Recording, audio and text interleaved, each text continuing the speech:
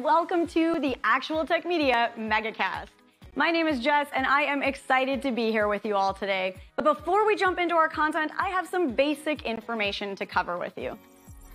Let's kick off our day here today by taking a quick tour of your audience console. And we're going to start with the questions window. Now, if you haven't already said hi, there is a whole audience of cool humans out there, so reach out and give a wave to the other members of the Actual Tech Media community. Also, keep in mind that if you have any tech issues today, a browser refresh is going to fix just about anything. But if those tech gremlins are clinging on, no problem. Just throw a comment in the question section and our crew will be there to help. We also want this to be an informative webinar for you. So throughout today's MegaCast, we hope you'll get engaged and ask all of your burning questions. Not only will we have team members responding to you over live chat, we will also have a dedicated Q&A session at the end of our presentations. And if we do not get to your question during the webinar, don't worry, because the awesome experts that we have here with us today will be following up with you after we wrap. All right, next up on our tour, there are going to be lots of cool aha moments in the MegaCast today, and if you want to share those with your community, we've made it nice and easy for you. You can use the Twitter button right there in your audience console, and the hashtag for today's MegaCast will automatically get added to your post. And our last stop on this guided tour, be sure to check out the Handouts tab for some resources and takeaways from our speakers here today. We have an info pack collection of solution briefs, white papers, data sheets, free trials, ebooks, upcoming webinars, and more. So many great resources, so be sure to go explore. And if that wasn't enough fun, we also have some exciting prizes we will be giving away throughout the MegaCast today. I'm going to tell you a little bit more about those later on, but a few quick reminders for you all. You do need to be in attendance here live at the webinar in order to qualify to win a prize, and we will follow up with all winners after we wrap the MegaCast today. Now, all winners must submit an IRS Form W-9 to Actual Tech Media, and all winners must meet the Actual Tech Media prize terms and conditions. Now, hey, if you're not sure what those are, no problem. You can find the full T's and C's in that Handouts tab. Again, just click into the Handouts section, scroll down to the bottom, and you'll find the full T's and C's waiting for you there. Now, the absolute most important thing to remember here today is that we love getting all your insightful questions during these live webinars. In fact, we love it so much that we have a special additional prize for all you inquisitive folks out there. In today's MegaCast, we will be giving away a prize for the best question asked in each of our sessions. Now, the expert speakers and teams will review all the questions asked after the webinar, which means that even if your question does not get read out in a live session, there is still a chance to win. If you are a lucky winner here today and would like to donate the value of your prize, we have several wonderful organizations that we partner with. So let us know when we follow up about winning, and we will get that rolling for you.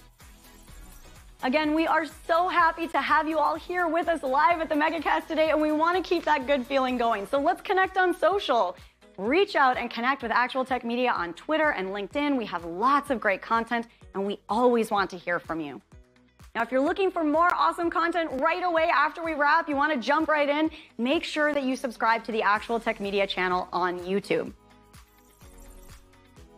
Another fun way to win a prize and to grow this awesome community is to refer an industry friend or coworker to the Actual Tech Media webinar series. Now, you're going to find a link to do that right there in that Handouts tab, and you will also be automatically redirected after we wrap today.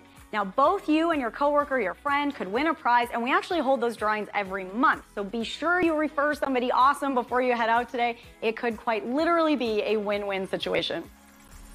Next, we have a cool opportunity for the decision makers out there to get connected with new and emerging tech and innovative vendors. Here's how it works. All you need to do is click on the link in your Handouts tab and fill out the application. Then the Actual Tech crew will match you with some vendors that we think you should be chatting with based on your needs.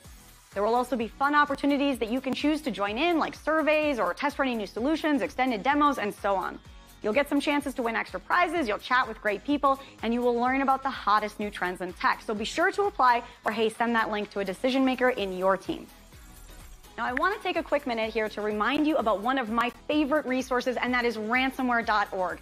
You can find everything you need to know about ransomware, how to prepare, how to prevent and recover. The site is jam-packed with information, helpful tips, checklists, strategic approaches, case studies, everything you need in one place. So wherever you are in your ransomware preparedness journey, there is something for you at ransomware.org. So go check it out and start exploring.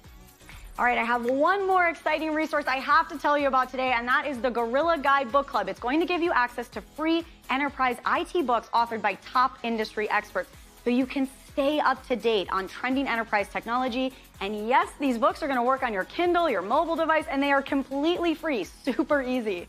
You can download these awesome resources at gorilla.guide, and there's a link for you in the handouts tab as well. Okay, well, we've covered a lot of important things already, and I don't know about you all, but I am excited to dive in. So let's get rolling. All right. Thanks so much, Jess. Really appreciate that introduction here to today's MegaCast. The topic, of course, is enforcing zero trust in your organization, looking at the market landscape. I'm excited to be joined today by experts at Keeper and Progress. We've got a great MegaCast lined up for you here. Before we get started, there's just a few things that you should know about the event. My name is David Davis from Actual Tech Media, and I'll be serving as one of the moderators. You've already met Jess. Here in just a moment, you'll be meeting Keith Ward, and we've got a great, again, MegaCast here planned out. As Jess mentioned, we've got folks commenting there in the questions pane of the audience console. We love to see your hello and good afternoons from across the United States and around the world, but we also want your technical questions on today's topic. I'll be doing Q&A sessions with our expert presenters, so keep those questions coming. And as Jess mentioned, don't forget about the two handouts there in the handouts tab, one for Keeper Security at the top, and right after that, a handout from Progress. So we've got some great additional information.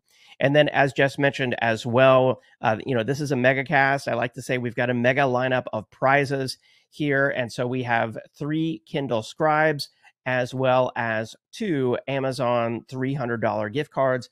I'll be announcing the winners of those right after each event each presentation, I should say, on the MegaCast today. All right, so with that, it's now time for the keynote presentation. Welcome, Mr. Larry Seltzer, hosted by Mr. Keith Ward. Take it away, Keith. Hi, everyone. Today for this event, I am delighted to be joined by Larry Seltzer, the one and only. Larry is a security analyst. He's a writer. He has a CISSP certification, so he knows his stuff. And we are so happy, Larry, to have you on with us today. Welcome. Thank you for having me again. Absolutely. So today, Larry, we are talking about zero trust, a concept that is still, relatively new, I guess you could say, in the industry. I maybe not, but in any event, that is the focus for us today. And so let's start with the basics here. Why is zero trust becoming increasingly important in today's environments? Because it wasn't not all that long ago, was it? Well, no, but I mean, every enterprise and every employee are more connected now than ever. I mean, it's a long time since the days when you could just set up strong perimeter defenses and trust everything that got inside them. And this is for at least 2 reasons. I mean, so much of the enterprise's computing occurs outside the perimeter, services like Office 365 and Salesforce. Second, any modern enterprise is large and complicated enough that some attackers will get inside the perimeter. All they have to do is compromise one trusted user through a software exploit or social engineering. Now, I'm gonna take a moment to give a brief definition of zero trust as I understand it. It's the idea that at any point where a user or a program attempts to access a resource, it could be a file, a network connection, an API, it has to prove its identity and that it has the privileges to access the resource. You might assume that Microsoft and Salesforce are good at securing their systems, maybe better than you, and you're probably right about that. But it doesn't really make a difference. I mean, I use Office 365 and I see threats get through an email now and then. And if your own users are inside the perimeter, it's only a matter of time and probably not a lot of time before attackers are too. So zero trust is a philosophy that even in what you might think of as the most trusted of places, you can't trust anything. Now, Actually, I'm going to step back from that for a bit. You can't really trust anything, but as a practical matter, you're going to end up having to do it. Um, like I said, it's a philosophy. Zero trust is an aspiration. To the extent that you can implement it, you will be more secure. But there's a lot of resource accessing going on in a modern enterprise, and there are many impediments in the way to making zero trust easy to access. So, for instance, you need to have a fully built out IAM implementation that's identity access and management, and that itself is something that's not there in a lot of enterprises. It's a lot of work. In this and other ways, the basic tools for implementing zero trust are not yet generally available. So you mentioned zero trust as aspirational. Lots and lots of vendors, including many on the event today, have zero trust offerings, what they label as zero trust offerings. So would it be fair to say that zero trust is also a product, or can it be a product? Well, not really, but it can and should be built into products. I mean, to be fair, systems like Office 365 and Salesforce and a lot of others are basically there. If you, the customer, do everything you're supposed to do by building out your IAM, defining who everyone is and what their privileges are, then these systems will effectively implement zero trust in their use. If, on the other hand, you're sloppy with your user group definitions and access management rules, then these systems will implement all the excessive trust you ask of them. At least to the extent that they function correctly, which is almost always the time they will let you implement zero trust. And then there are other products which can form a large part of a zero trust network. There's a category of network service called Secure Access Service Edge, or SASE, which provides WAN access. All access in and out of your network goes through the service, which authenticates all parties. You can and should use it to control access to other cloud services like Salesforce. Okay, great. So, um, zero trust is not a product, although it should be built in. So, uh, companies that want to implement zero trust, what are the first couple of steps that you recommend they take in order? One, two, or three, steps, for example, here. In a sense, zero trust is nothing new. It's a re-emphasis of several security best practices that have been well known for a long time. Two big ones are role-based access control and the principle of least privilege.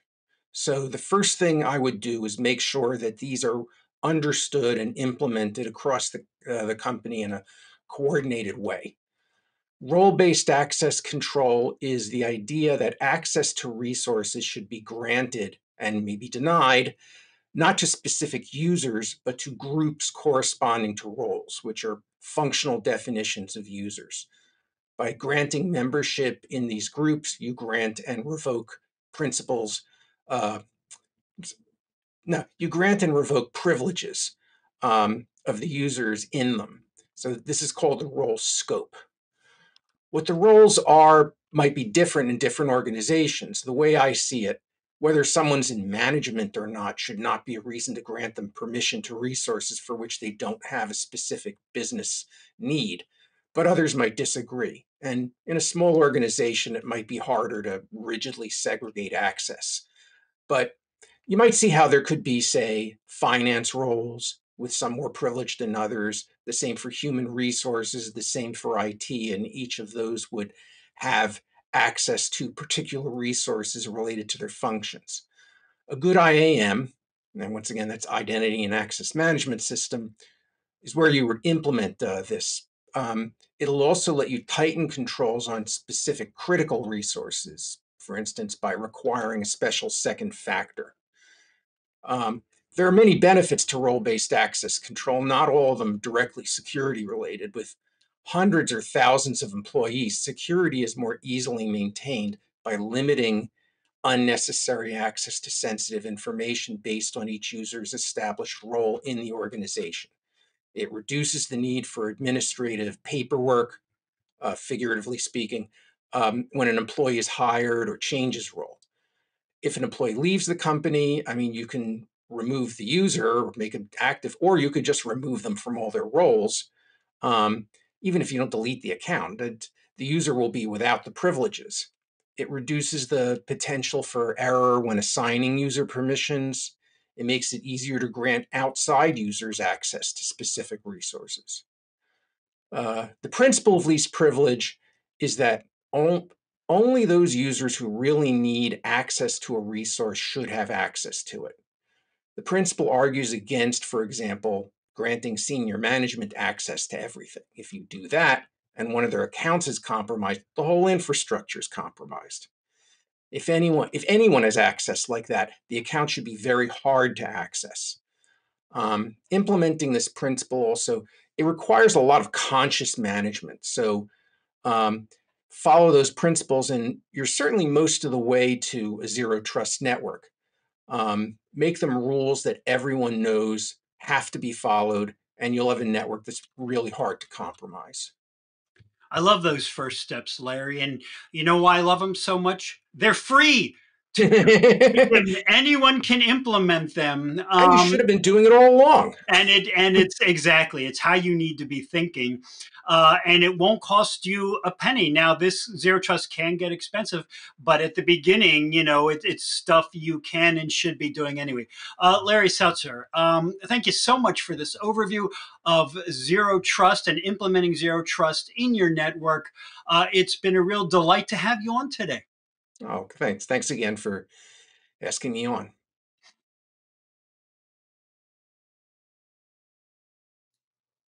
All right, great interview there with Keith and Larry Seltzer. I learned a lot. I hope that everyone out there in the audience did as well. We got some great comments and questions already rolling in from Craig and Louise.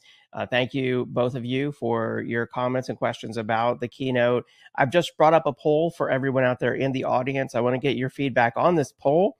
The question is, what's your time frame for adding new or updating existing IT solutions at your company? And I want to specifically clarify what we're talking about here are zero trust solutions or security solutions, at least in general. So are you looking to do something, relatively soon in the next 6 months, implement a new security solution, maybe 6 to 12, maybe, in the next latter part of the year or first part of next year, maybe 12 to 24, or maybe you're not quite sure. We want to get your feedback on this poll, and then I'll be introducing you to our first presenter, and this one's going to be a lot of fun. So if you haven't responded to these polls before, just do it right there in the slides window of your audience console. Let's get just a couple more responses. All right. Thank you. You know who you are. Thank you for your response. I appreciate it. And with that, we can move on to our first presentation. And with that, I'm excited here to welcome Jonathan Padilla, who's a solutions engineer at Keeper Security. And he'll be interviewed by Jess Steinbach, who you met earlier here in the MegaCast. And, since this is Halloween, this is going to be a Halloween-themed presentation or interview, I should say, and this is going to be a lot of fun. So here we go. Dun-dun, dun-dun, dun-dun, dun-dun, dun-dun, dun-dun, dun-dun, dun-dun. Shark attack! Did I scare you?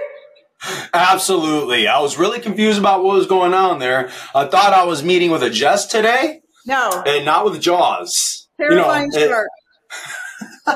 That's who you're meeting with.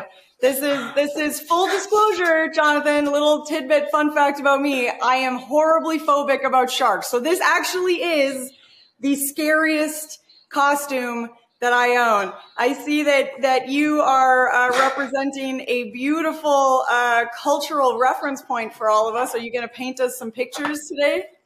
Yeah, and today I'm going to paint you a completely different picture than what you're probably used to.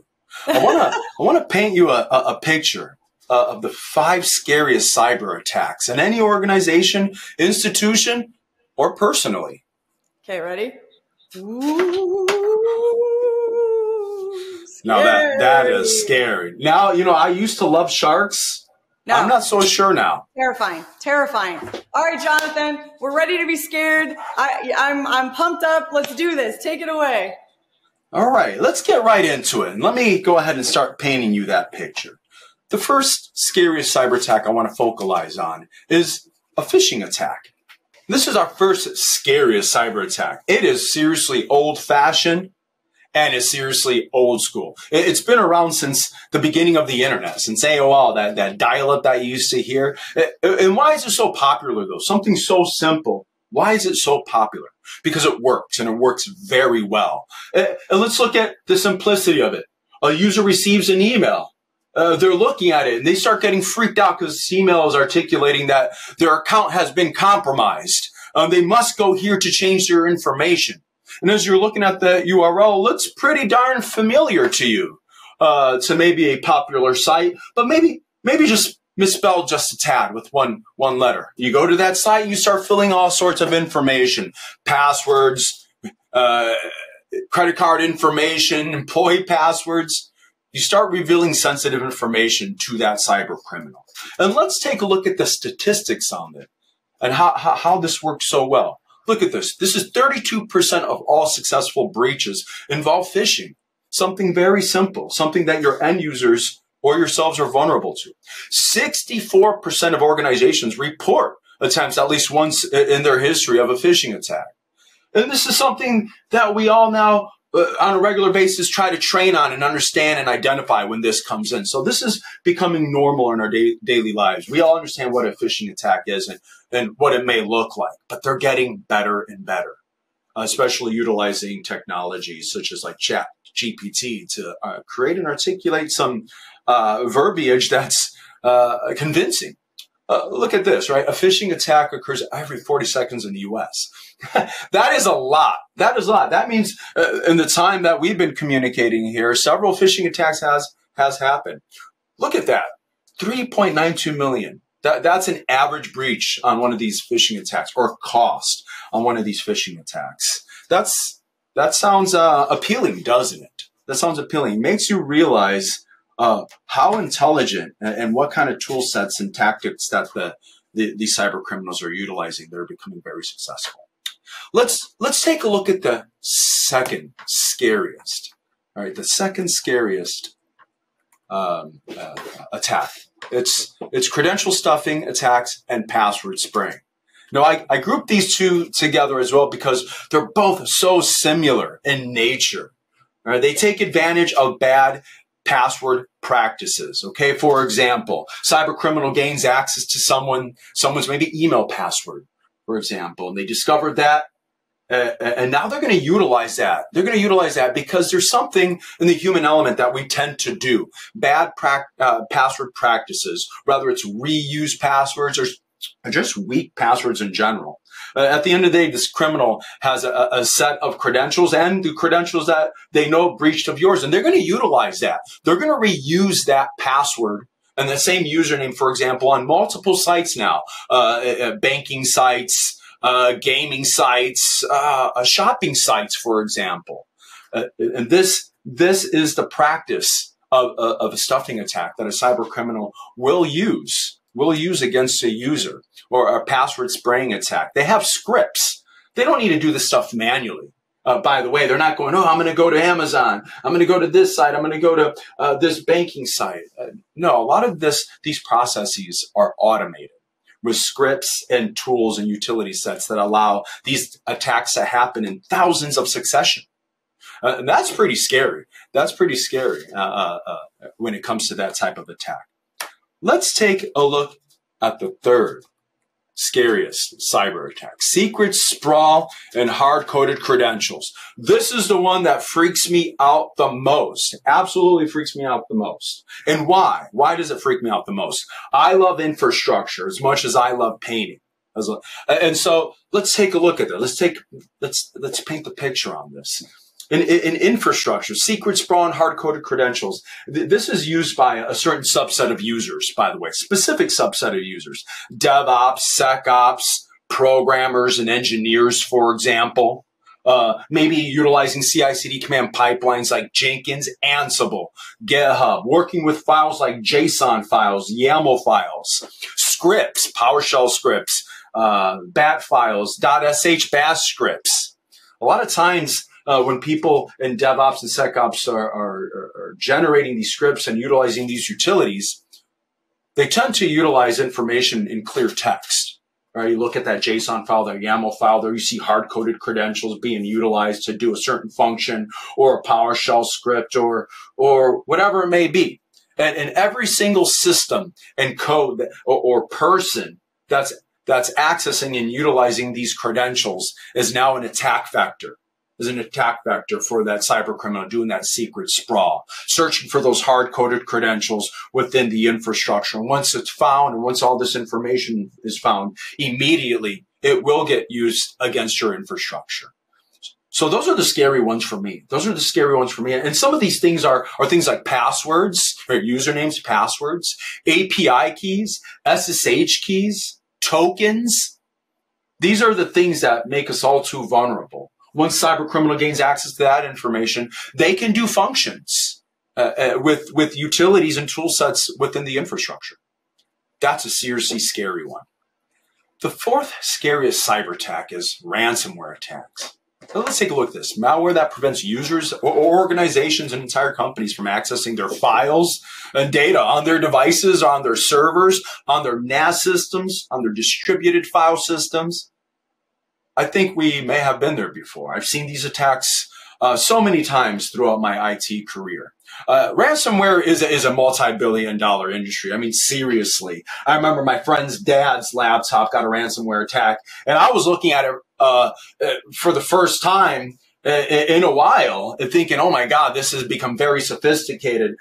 All of these files are locked, and in order to gain access to those files, we had to pay, or someone had to pay some money to gain access back to that information.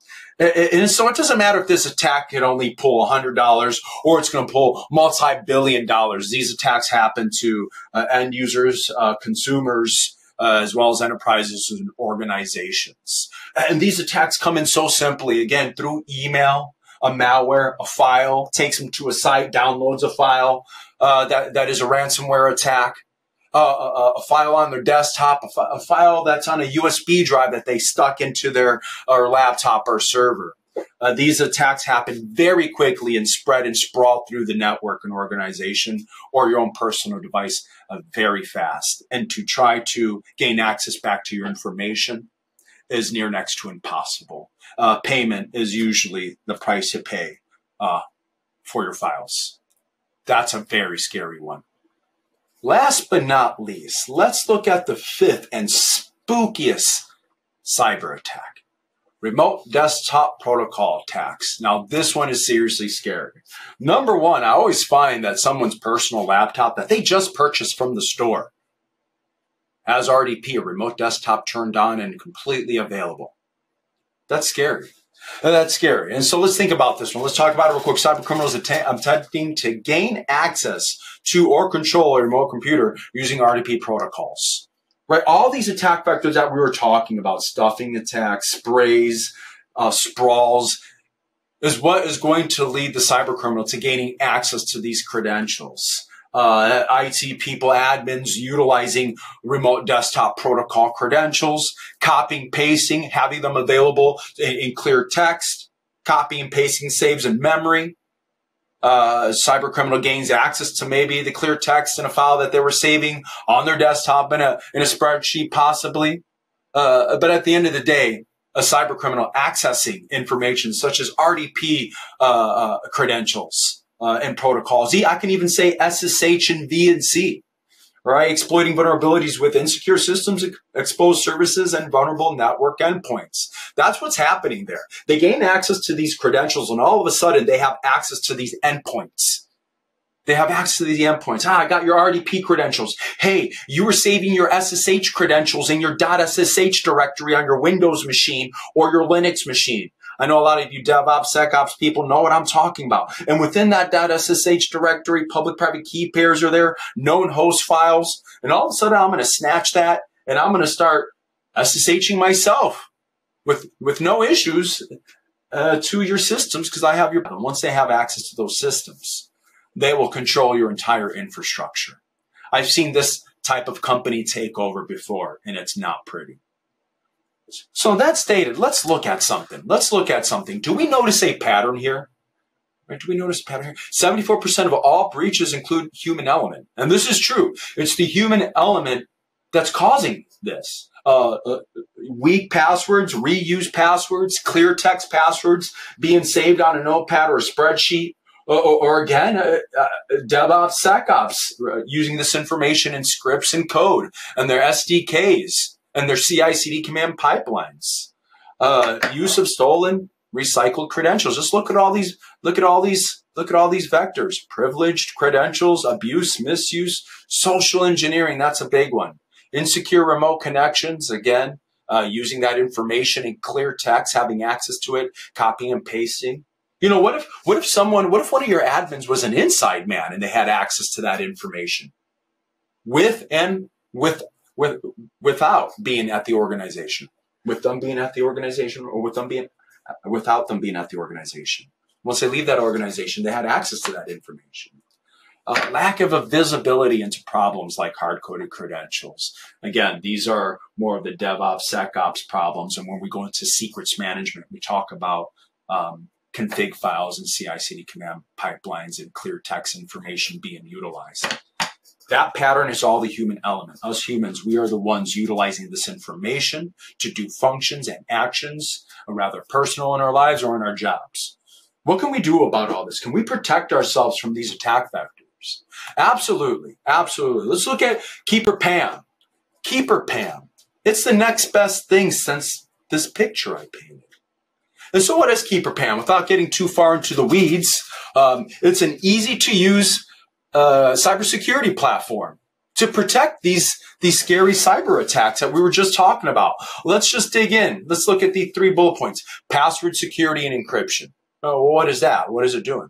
Well, this is going to be helping your end users as well as your DevOps, SecOps users, your admin users, whether personal or business. This is going to protect the credentials and the passwords of which you are utilizing to enter into websites and into applications. Okay, that's number one. Let's protect those, because that is a fail point. That is a fail point of end users. Having long, strong, unique passwords. And where are you storing them? And where are you protecting them? Let's look at this second bullet point here. Privileged account and session management. This is those RDP protocols or accesses that you're doing to servers, or SSH or VNC, or maybe Kubernetes clusters and SQL databases that you are accessing.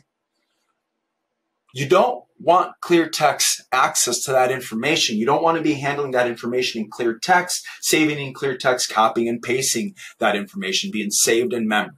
So we're going to be protecting privileged account and session management. We're going to take a look at that. And last but not least, secrets management for those secrets sprawl into your infrastructure for you DevOps, SecOps users. We're going to take a look at that with the Keeper Pam platform. And so what is Keeper Pam? It's a comprehensive cybersecurity platform that will protect all these vectors, all these cybersecurity checkpoints and cyber threats. Let's check this out. The password manager. Again, this is storing passwords in an encrypted fashion and securely. But this is going to allow end users as well as admin users to generate long, strong, and unique passwords per individual website, per individual application. And why do I say it that way? Again, we don't want to be reusing credentials for multiple sites, multiple systems. Bad actor or cyber criminal gets access to one, they get access to all. So generating long, strong, unique passwords that aren't so easily breachable for each web application or app or system we're utilizing against. Securely store passkeys. Man, I really wish I can talk more about this one, but this is a big subject, right? Passkeys are becoming like the thing, like, Jonathan, usernames and passwords are going away. Well, yeah, you're correct, but Keeper's not going away. We need to securely store these passkeys. You know, I don't know if many of you heard of passkeys or now becoming aware of them, and I hope you guys start understanding and start asking yourselves, where am I supposed to save this? How am I supposed to use this? All right, so securely storing passkeys is going to become big. This is something that's getting pushed down on us through applications and websites, logins. And now we really need to secure those. I'm just thinking to myself, how do normal consumers know what to do with these? All of this would enforce 2FA and password policies company-wide. If you aren't already, accessing this information needs to be highly secured. So another auth method, another checkpoint stating, hey, this is truly you that are accessing this information. So two-factor authentication, I think this is something we're all familiar with nowadays, highly important when you're accessing sensitive information, infrastructure information, credential information, bank information.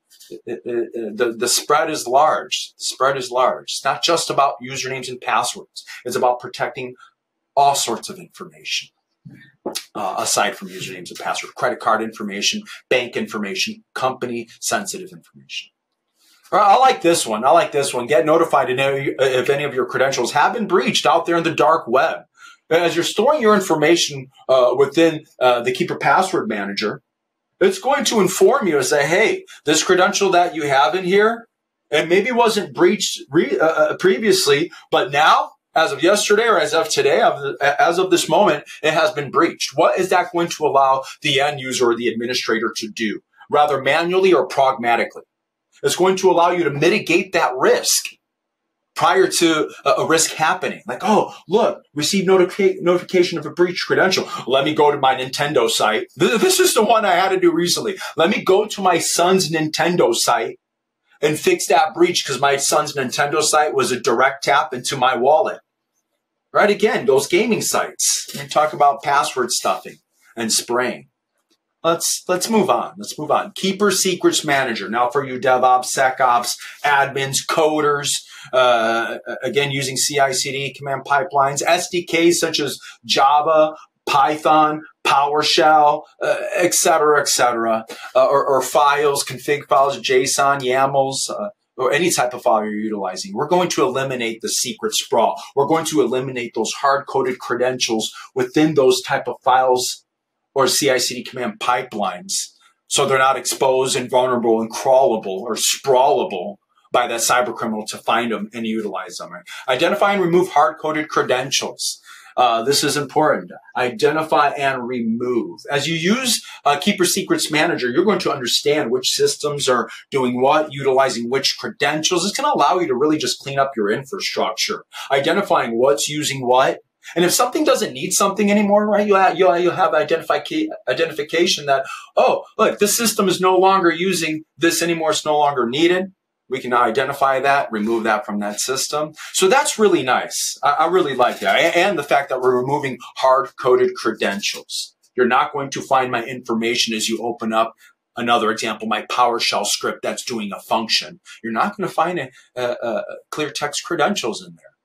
All right, automate the rotation of access keys, passwords, and certificates. This is that automation I was talking about again, right? When you receive a notification that a credential has been breached out there in the dark web, which is a feature set of Keeper Password Manager. Right? Once you identify that something has been breached, or maybe it's just time to change access keys and certificates and token keys on an automatic, pragmatic basis every 30, 60, 90 days. So rather you have to click the rotation because, oh, it's been breached, let's rotate it. Or you're going to have it happen automatically against thousands of credentials. It doesn't matter if they're Active Directory. It doesn't matter if it's SSH keys. It doesn't matter if it's an SQL account or a Linux account. Automating this process against thousands of credentials. This is something I've had to do previous in my life. And doing that manually, not getting reports on it, not getting insights on it, not getting insights, hey, did that rotated credential rotate to a breach credential? Is it a breach credential? That's really cool secrets management. That really saves a lot of time on the IT realm when it comes to, again, mitigating, rotating a credential, or the automation of credential rotations. Let's move on. Keeper Connection Manager. This is important as well. Again, some of you IT admins and DevOps, again, SecOps as well, you're accessing information, you're accessing systems via RDP, via SSH, via VNC, via Kubernetes clusters, via SQL databases, for example. You need to access those systems and critical infrastructure securely without, well, I'll tell you my story. This is the story that we know all too well. Without maybe myself as an administrator handling, again, clear text information and credentials in which I'm copying, in which I'm pasting, it's getting saved in memory. Where am I copying and pasting that from? Is it stored in clear text? That's not a way to access, right? That is not a way to access a system. And I got these usernames and passwords. I'm going to open up RDP, and now I'm going to copy, paste the information over there. I have access to the information. Okay, I could be an inside man. I could get breached, and when I get breached, that credential gets breached. Wouldn't it be better if you just provided access to say myself, hey, Jonathan, we're going to provide you access to these servers in our environment, and these systems in our environment, but we're not going to provide you the credential. We're going to provide you a pane of glass, allowing you to securely access these critical systems and infrastructure in a zero knowledge, zero trust fashion. You don't know what these credentials are, and you never will know. All you do know is that I gave you access to these systems. And when you gain access to them, I will know at that very moment that you did. All history will be there, and we can control and have more insights into our infrastructure. Role-based access controls to the entire system, that's always nice. Providing role-based access controls and enforcement policies such as, hey, you can't even log in and gain access to systems until 8:30 in the morning, Jonathan, and then immediately you're done at 5 p.m. For example, last but not least, I love this one. I don't like agents. I've never been a big fan of agents for several reasons. Number one, if I'm an IT administrator, there goes something else I have to manage. Agents on all sorts of systems, and then updating them, worrying if they've been, if that agent is vulnerable to a breach or not. I just don't care for agents. So I'm happy to inform you that Keeper Connection Manager has no agents. It's using natural protocols such as RDP and VNC, which are already available on those systems. So why add an agent? That all stated, if you attend a demo here with us at Keeper Security, you will get a free 3-year personal password subscription. This is a really nice feature set, and it's really nice if you haven't done the practice of password security or obscurity with your information and protecting your information. This is a really good way to get into it, get started, understand how this is done, why it's done, and how it can protect you and your assets. Uh-oh. I hear the sharks coming. I gotta get my fin. Oh wait, wait. I think it's just Jess. Shark attack. That's actually really hard to do behind a desk. As long as you end up standing back up, I think we're okay. I'm upright. Jonathan, thank you. Wait, I gotta get ready. Thank you for that spooky tour of the 5. That's hard. Absolutely. I appreciate you painting us that beautiful and terrifying picture. And now we have a few questions. We're a little short on time, but we do have a few questions from the audience. And I'm just going to sneak in 1 or 2 before we got to wrap up. Absolutely. Jonathan, does Keeper support passkeys? Absolutely. That is something that we briefly touched in the slides. Yeah. And if you want to know more about that, absolutely, Keeper can store your passkeys, and you can utilize Keeper to fill in those passkeys when needed. Okay. Awesome. Great. Quick and easy. Yes. I like this. My organization is considering going passwordless. Would this increase security? And does Keeper support passwordless authentication? What do you got for our audience? Absolutely. Keeper supports passwordless authentication, whether it's passkeys or maybe you want to enter into Keeper with single sign-on, or your identity provider in your organization, allowing that seamless entrance into Keeper. Once you seamlessly enter into Keeper, any of those critical sites, applications that you may need to enter will be done in an automatic, seamless fashion. Yeah. Kind of that SSO feel, getting away from even if a site hasn't gone passwordless, you get away from managing those passwords. Awesome. Okay. All right, Bob Ross. I'm going to sneak in one last question. Let's do this one here. How easy is it to change an existing gateway? Can you rename it, change its IP, change its DNS name? How customizable are we? Yeah, that's a pretty advanced question here. And for those of you who are listening, the gateway is a service that runs on Mac, Windows, or Linux that allows you to do functions such as password rotation within your organization or infrastructure in a zero knowledge, zero trust fashion. The upgrade process, at least if I follow the process correctly, has been pretty easy and seamless for me. I installed a new application and make sure that and for those who understand this, my JSON file, my config is still there. Once that's done, the service should restart. But I'm happy to say that we are currently testing the gateway service that will be released, general release, as soon as we're done testing, that automatically updates itself, therefore leaving the end user or the administrator from having to manually do that update process. So talk about easy. That's automatic. Perfect. Doesn't get any easier than that. All right, Jonathan. Absolutely. Well, unfortunately, I think we're going to have to leave it there, both because we're out of time and because this is very warm and I need to go take this off. And I'm scaring myself. That's what it is. But Jonathan, before you go, one last thing. The best way to get started with Keeper is it come and attend this demo? What do you recommend as the first step? Yeah, if you look down there, keeper.io/free can get you started. Once you go from there, you can communicate with us further if you would like to receive a full-blown demo after you have looked at the platform and reviewed it, rather personally or at enterprise scale. If you'd like to know more about that, just come on and see a demo, and we'll get you started.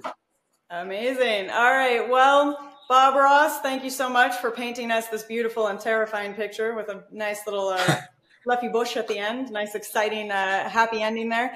And I'm going to swim away off into the wild blue seas and go terrorize some swimmers. That sounds like an excellent idea, and I will no longer be swimming with sharks in the Bay of Florida. Perfect. All right. Thanks, Jonathan. Have yourself a good swim, Jess. I will.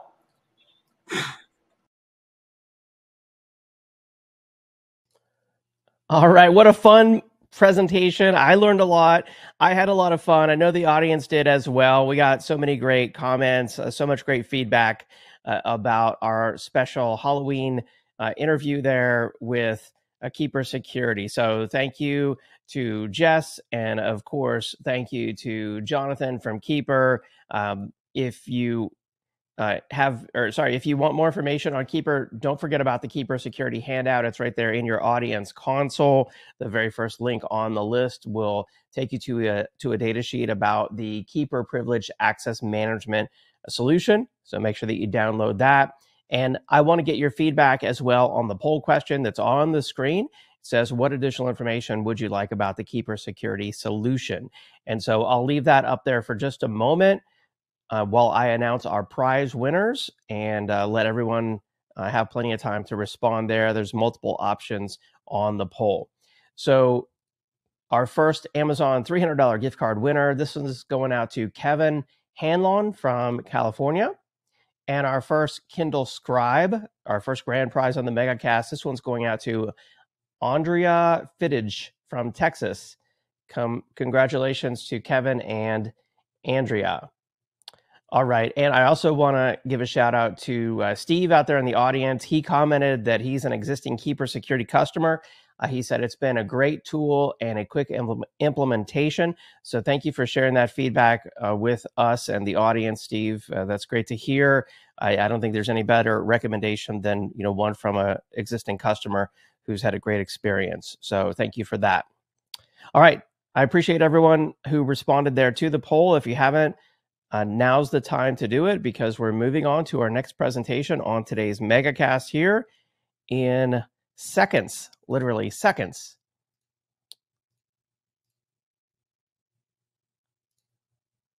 All right, seconds are up. With that, it's now time to welcome Mr. Mike Bomba, who's a Principal Solutions Architect at Progress. Hey, Mike, it's great to have you on the MegaCast. Well, thank you. It's so great to be here today. we're going to talk about some interesting topics today related to zero trust and basically how to ensure that as you go down that journey of implementing zero trust in your environment, you don't have a bad day. You don't wake up one morning and can't get into your computer. You don't have your customers calling and complaining about everything being dog slow. So we're going to talk about what's necessary to do that. But before I start, I'm going to give you a little bit about progress, so if you don't mind.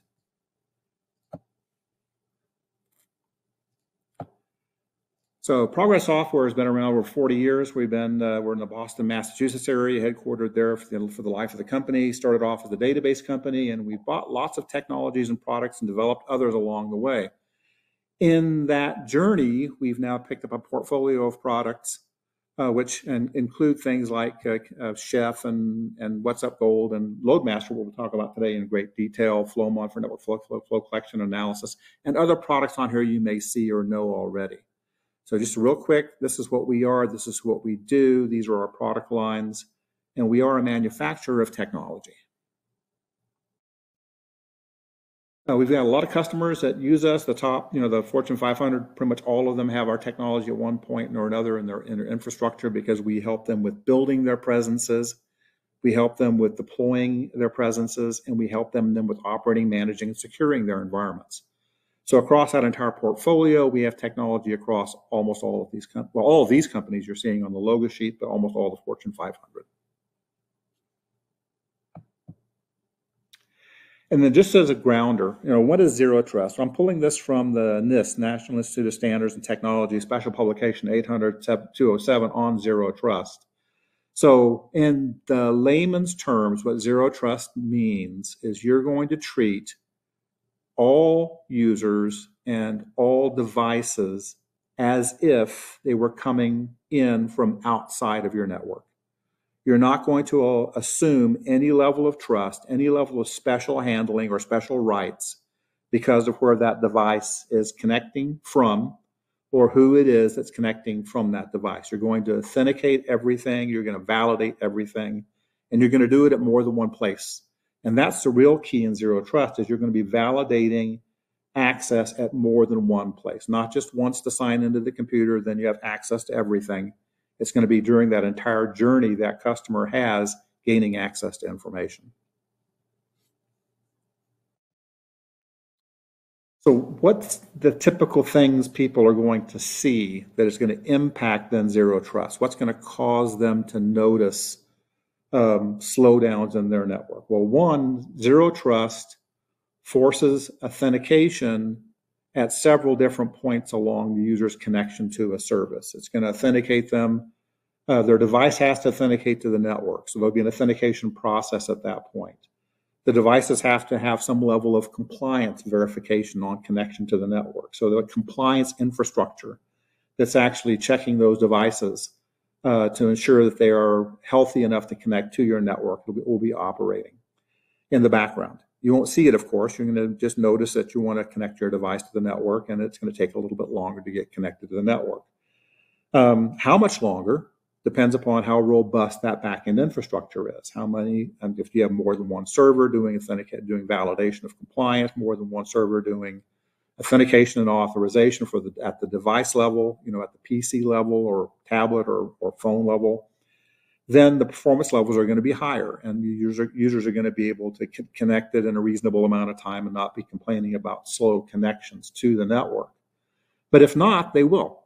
And if those back-end infrastructure components are simply more of the same, if any one of those systems has a bad day, it's not working well, it's performing slowly, then a good number of your customers, if you had, let's say, just two systems in the back end doing authentication, authorization, and access control, and one of them was performing badly, 50% of your users would have a bad experience because normally DNS, domain name service, would point them at one of the two, and it wouldn't care which one they are, and it would just drive them to one, and if it's not working, they would have a bad day. So the technologies have been around for a long time to deal with this problem of getting users to a service reliably and making sure that service is working properly when the user connects to it. And the technology is called load balancing. And we're going to talk to you a little bit today about how you can use that technology in your architecture to scale your zero trust components to ensure that the availability, performance, and security of those components doesn't impact then your user's journey as you move into zero trust. The same thing is true with user authentication. You're going to be authenticating more than one place in the network. Zero trust requires you authenticate not just at your workstation, but when you connect to your network, and then to the network your applications are residing on, and then to the actual application server. So what used to be one authentication request now turns out to be 4 or more. And you're going to have to make sure your authentication and authorization infrastructure is more robust. You'll add a few more servers to do that function. And again, load balance those to make sure that users get connected to the ones that work well.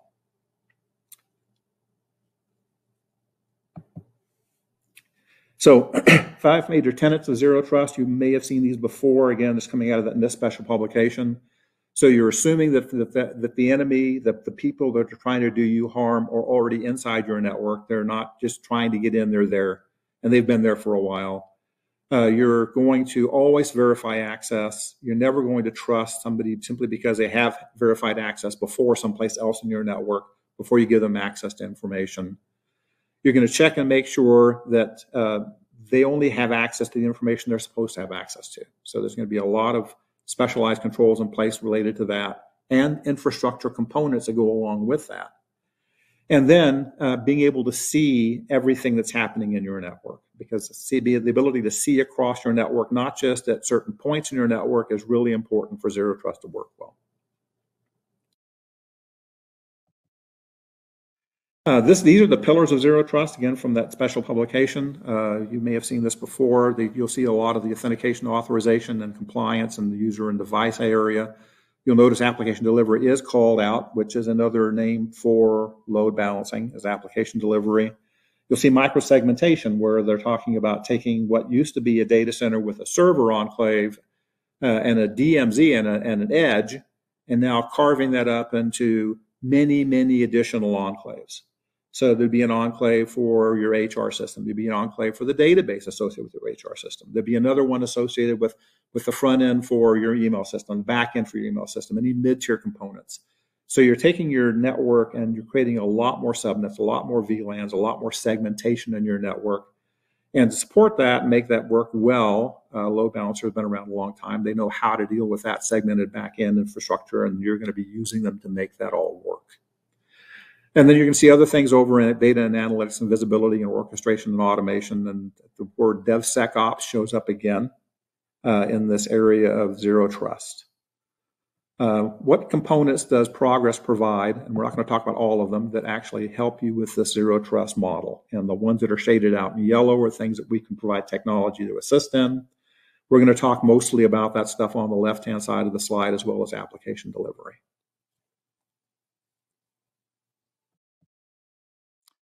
So the title is Performance Engineering for Zero Trust, and it's really intended to give you the tools you need so that you understand what's happening and how you can improve that experience for the user, or if you're proactive, how you can get ahead of the problem and make sure the user doesn't have an experience as you begin to roll out zero trust technologies in your infrastructure.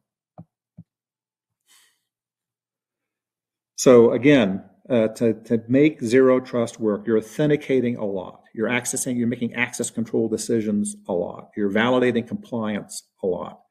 You're dealing with privileged access management and logging of all this activity and tracking all of that activity at a level that you haven't before. And you're dealing with microsegmentation and carving up your application infrastructure at a level that you haven't seen before. For zero trust to be in effect, to really be effective for your organization, to deal with this concept of you don't know if the user is trusted, you don't assume they are, you don't know if their device is trusted, you assume it's not, right? To deal with that kind of an environment, you're putting in a lot of infrastructure or expanding existing infrastructure, and in doing that, you just need to be cautious that you don't fall into the pitfall of, if one server is not enough, just put a second server in and I'm done. Because if that one server, if one of those two behaves badly, if it doesn't perform fast, if it's stuck someplace in logic, the server's working, but the application on it's not, the users are going to complain because you're going to have a certain number of users that were directed to that server via DNS, and they're not going to get the service they need. They're not going to be able to authenticate. They're not going to get to the application, right? They're going to get to the application, and they're going to begin getting content fed from the application, and some of it's going to become jerky. Some will show up on time, some will show up delayed, and that experience to the user is going to be negative. So to achieve a positive experience, you build out a robust infrastructure for authentication and authorization for both device and user. And you do that with the understanding that you need to check that infrastructure before you send a user or device request to it. And that's what application delivery controllers or load balancers will do for you.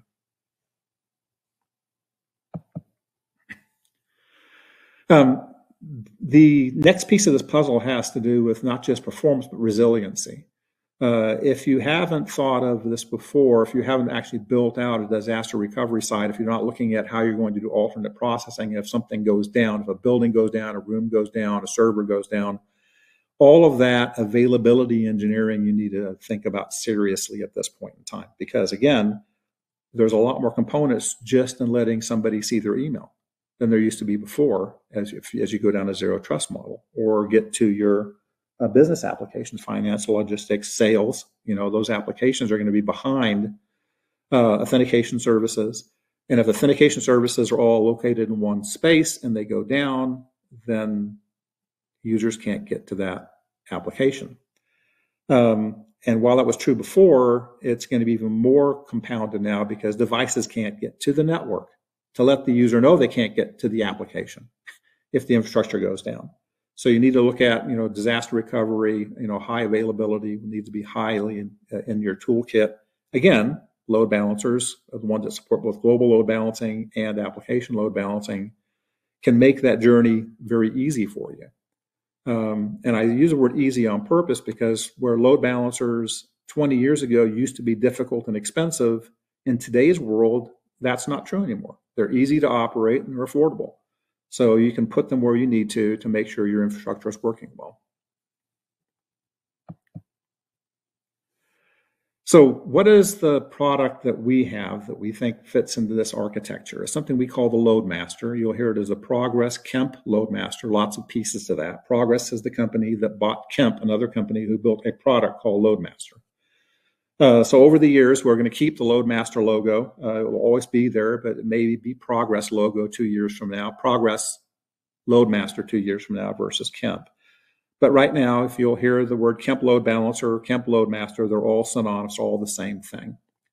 What they are, it's an appliance that can do several different things inside of the appliance. The appliance can be a physical appliance, a virtual appliance, a cloud appliance. What is an appliance? It's a cohesive, delivered solution which doesn't require an operating system patch, operating system management. It is a complete system that operates as one unit. So for appliances, you sign into the appliance. In the appliance, there's all the features and functions you want. To patch it, you patch one thing and one thing only, and that's how they work. Our appliances have built-in global load balancing. They have built-in web application firewall. They have built-in the support for authentication credentialing, not the actual holding of credentials, but the ability to translate between credential types, like coming in with SAML or OAuth or certificate or Radius or LDAP and going out with a different form of authentication that the application backend can support. And since you're going to be doing a lot of authentication, you'll probably need to worry about a lot of translating of authentication credentials, and we can help you with that process.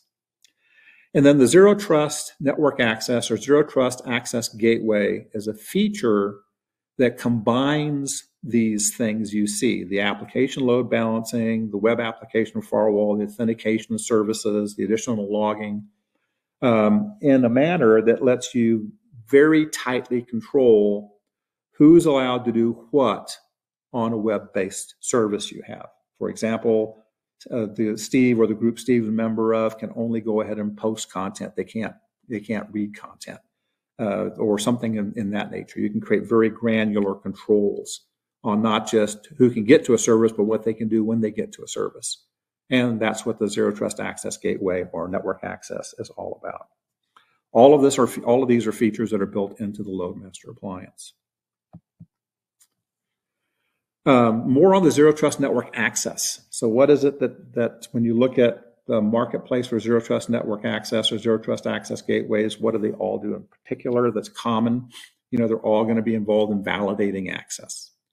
They're all going to be involved in ensuring least privileged access to applications. They're all going to be dealing with microsegmentation. They're going to provide you the ability to deal with that. They're all going to have this concept that the user trying to access the service, their system may be compromised. They may be okay, but their system may be. Therefore, you want to limit what that system's allowed to do with the information when you get to it.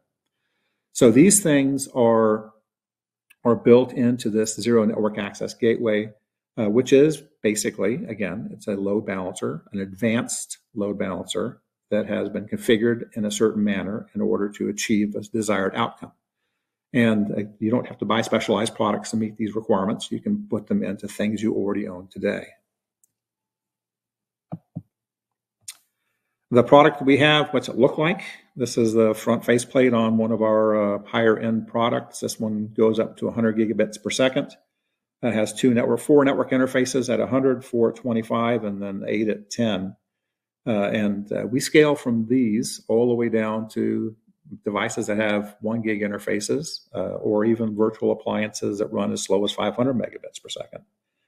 So the key is that the technology is there.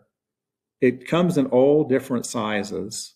It comes in price points which are affordable and very affordable. If you're used to buying from the large three, you're going to find that these products are amazingly affordable to put in place. And they achieve your desired outcome, which is I'm going down this Zero Trust path. I'm now having to build a robust infrastructure for authentication, authorization, access control, privileged access management, all of that stuff that's now being done in the background to let a user to connect to a network. And we're doing that now with these technologies. And that is the end of my presentation, and we're open for questions. Well, great presentation, Mike. That was really cool. And I know the audience has a number of questions for you.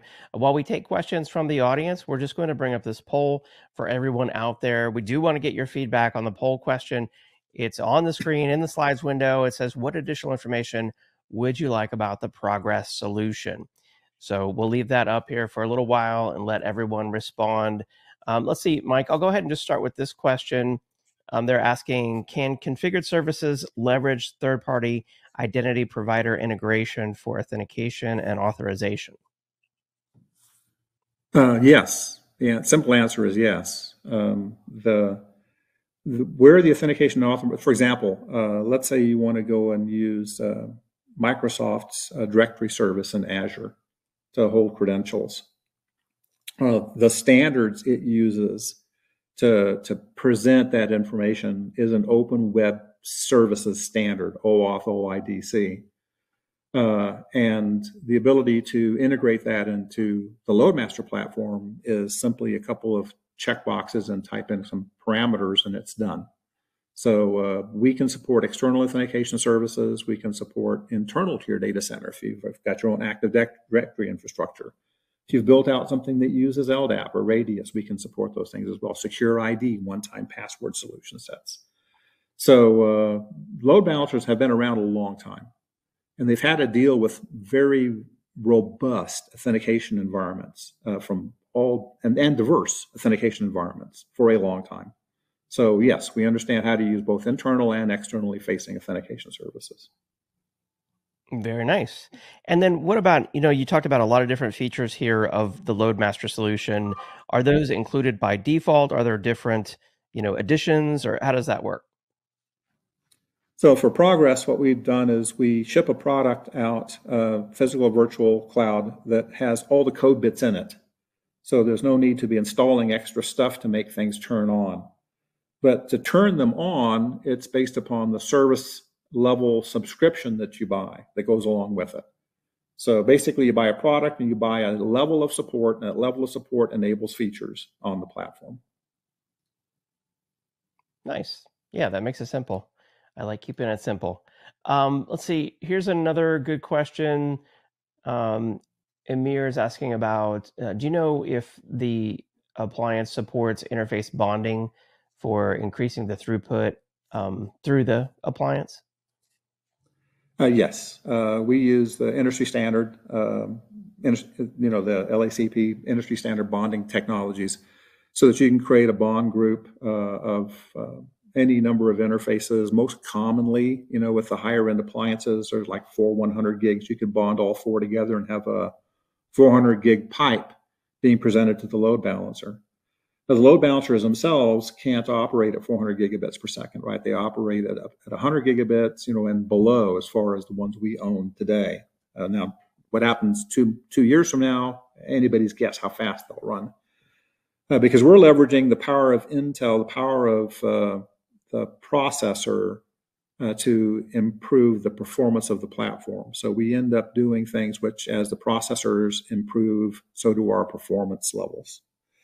But yes, bonding is supported. You can bond any number of interfaces. 4 100s you can bond, 425s you can bond, 410s you can bond, 810s you can bond to create pipes of larger sizes. Excellent. And then here's an interesting question from Scott. He's asking, can you ever lock things down too much? I'm guessing the answer to that is, of course, yeah, you can lock it down so no traffic comes through. But maybe to take that to a higher level, do you have any advice on how do your clients successfully kind of find the happy medium of zero trust, without locking things down too much or having things too open? Well, in our world, a key component in zero trust is going to be, inspecting the traffic that is allowed to go through to the back end application servers. So there's a web application firewall built into the platform, and that is designed to support easy identification of triggered events in the platform. So we have the ability to, you basically turn the WAF on. You set a scoring threshold, a blocking level as being very, very high, so it doesn't block anything initially. Then you can look and see exactly what's firing, what rules are firing. And you will know then where you should set that value, where that threshold should be for blocking actions for every individual application that you load balance. So we're not a WAF for everything. We're a WAF for each individual item that you load balance, which means you have great tunability in the platform, including the ability to do custom rules. So some of our customers, they have an API call they make through the load balancer. And that API call is extremely rigid in what it looks like. It looks exactly the same every single time. So we have a custom rule built that says if it looks like this, it's good. If it looks like anything else, it's bad, and don't let it through. And you have an extremely secure interface to a backend system at that point. Very nice. Yeah, I like that. I like that flexibility. That's a smart approach. All right. Well, I think we're running out of time here in our live presentation slot. But if folks want to get started with this solution from Progress, what do you recommend? But first thing is our website, progress.com, would take you to all the different product lines we have, to include the load balancer product line. We typically have subsites with different names for our product lines. So if you go to Loadmaster, you'll end up with going to loadmaster.com, another website. There is a download link that you can get a download and evaluation copy of our product that's good for 30 days with full support. It licenses at the highest level for the virtual appliance, which means it'll run 15 gigabits per second or faster. It has WAF and everything else turned on, and support's available for it. If you're interested, Network Chuck a while back did a little special on Loadmaster and actually recommended you grab the free version and put it in your house because it was so useful to help you with locking down security in your environments. So you may go ahead and take a peek at the old Network Chuck video on Loadmaster and see what you think about that as well. Very cool. Actually, I'm going to check that out for my own home network. I have seen Network Chuck's videos before, so that's a cool tip. And excellent resources there as well in the handouts tab. I want to recommend everyone check out the PDF that you can download from Progress Software. It's entitled Kemp Zero Trust Access Gateway. It's the full reference guide you can download and find out just tons of additional details, including architecture and much more. So make sure you check that out. All right. Well, Mike, again, great presentation. Thank you so much for being on the MegaCast today. Well, thank you for letting me talk. And please, everybody, remember what used to be hard and difficult isn't anymore. So don't believe that everything has to be difficult in your life. And we'll make it where our goal is to make your life a lot easier. So thank you for your time. That's great advice for anyone out there who's, a little fearful of zero trust or adding additional layers of security in their enterprise. It doesn't have to be as hard as you think it is. And some great solutions here on the MegaCast today to make it easy for everyone out there because we need more security, but we don't need more complexity. So with that, it's time to wrap up the MegaCast today with our final grand prize announcement. Let's see, we have an additional Amazon $300 gift card. This is going to Mark Ankney from Michigan. Congratulations, Mark from Michigan. And then our final two grand prizes, we've got Kindle Scribes. These are going to Nelson Rodriguez from California and Haley Summer from Illinois. Congratulations to all of our prize winners on the MegaCast today. If you are on the event today and you happen to be a potential sponsor of an upcoming event, reach out to us at connect@actualtechmedia.com. And then, of course, we've got additional events coming up. In fact, hey, this one's tomorrow. Next Generation Endpoint Management and Protection Solutions and Strategies. This is a MegaCast happening tomorrow with solutions from many companies there you see on the right. So make sure that you check those out. Look for an invitation to that or visit events.actualtechmedia.com for more information. All right. I want to give a big thank you to our audience for joining us on the MegaCast today. I hope that you learned a lot and I hope that you have a great day. We'll see you next time. Bye-bye.